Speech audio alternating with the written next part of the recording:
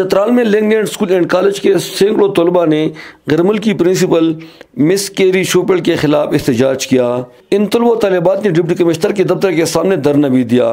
طلباء کا موقف ہے کہ جب سے مس کیری آئی ہے تو اسکول کا انتظامی اور علمی نظام بہت بری طرح متاثر ہوا ہے۔ انہوں نے کہا کہ مس کیری کو 10 مہینے کے لیے ویزا بھی نہیں ملا، مگر اس کے باوجود بھی اس نے چھٹی کے دوران بھی بینک سے 1 کروڑ 5 لاکھ روپے ایک ہی چیک کے ذریعے نکالے ہیں۔ انہوں نے کہا کہ جب سے وہ آئی ہے تو اسکول میں طلباء طالبات کی تعداد 1100 سے کم ہو کر 700 تک آ گئی ہے۔ ان طلباء نے اس کے خلاف نعرے بازی بھی کی کہ گو کیری گو، گو کیری گو۔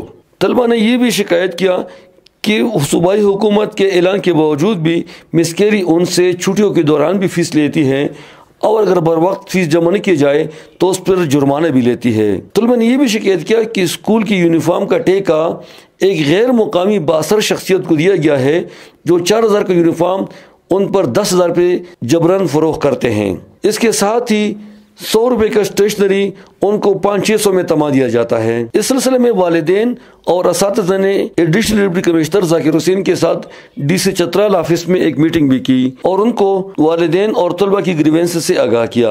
ایڈیشنل ڈپٹی کمشنر نے یقین دہانی کرائی کہ وہ ان والدین اور طلباء کی شکایت ڈپٹی کمشنر کو پہنچا دیں گے جو چھٹی پہ ہیں، اور وہ صوبائی چیف سیکرٹری کے ساتھ میٹنگ کر کے ان کے ساتھ اس پہ بھی بات چیت کریں گے۔